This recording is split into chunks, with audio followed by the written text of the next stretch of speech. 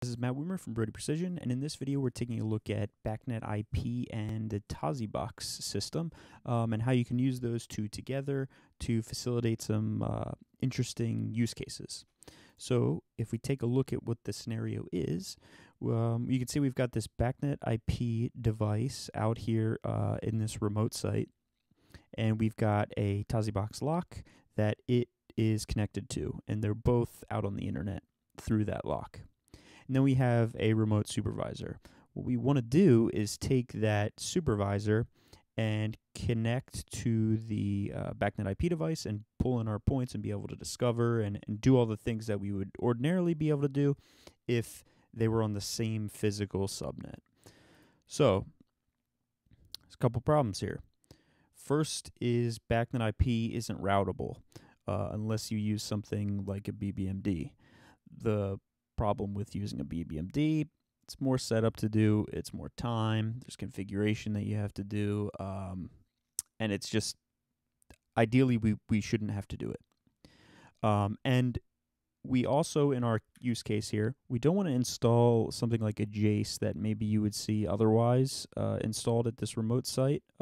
Let's say for cost reasons, we don't want to install the Jace out here along with the device. We only have maybe this single device or a couple devices, but we still want to pull them back into our supervisor.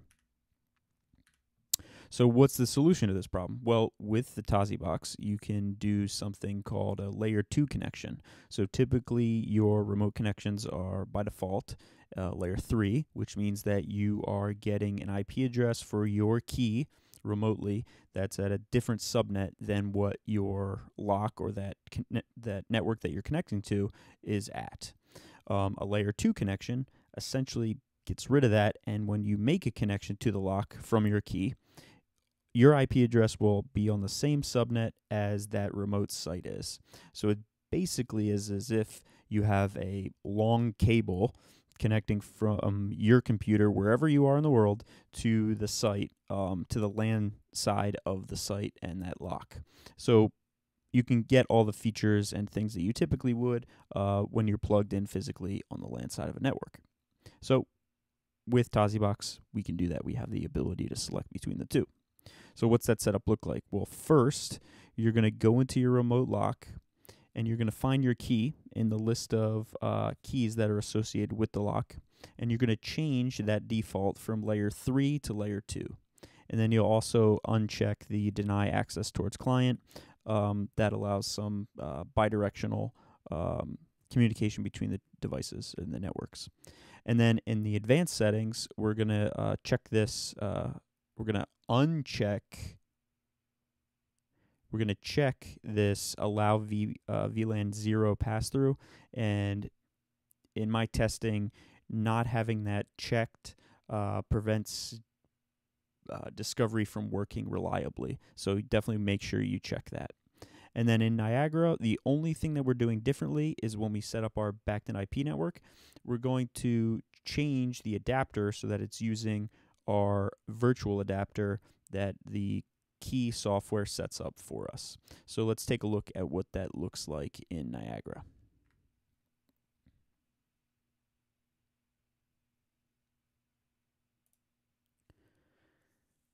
So you can see I'm in Niagara here now, and I've got my network, my Bacnet network in here, and I'm going to go into my Bacnet comms. And then I've got just this single IP port in here, and I'm using the Tosibox Tap Windows adapter, which is a virtual network adapter that gives me an IP address that matches what I see out at my site. Now, I've done all the configuration and everything that I talked about before, and I'll show you now what that looks like on the Tosibox side. So if I go back to my home screen now for this lock,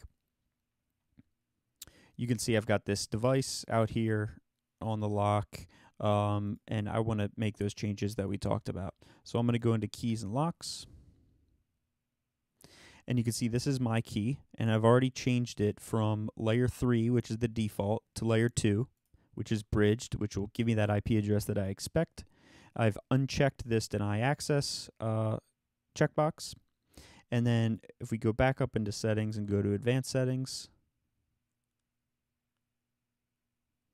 we're also going to check this allow VLAN 0 pass-through. Check that, hit save, and you're good to go. When you go into Niagara now, and I pull up our device manager, and I do a discover,